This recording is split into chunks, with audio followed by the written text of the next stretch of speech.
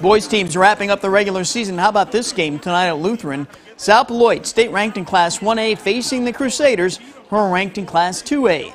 Blake Brogy here showing a quick release on the three for the Satyrs. Ross Robertson will go in for the two-hand dunk. Well, let's make it a half dunk. Robertson next shows some great handles. This is truly impressive here. He had 16 points and 12 rebounds. Walt Hill retaliates, a three for the junior guard. Garrett Bertrand will then launch from deep. Now that's also good. Then the Satyrs would turn up the defensive pressure. It leads to this. Donovan Sales with a steal. He'll take it on home.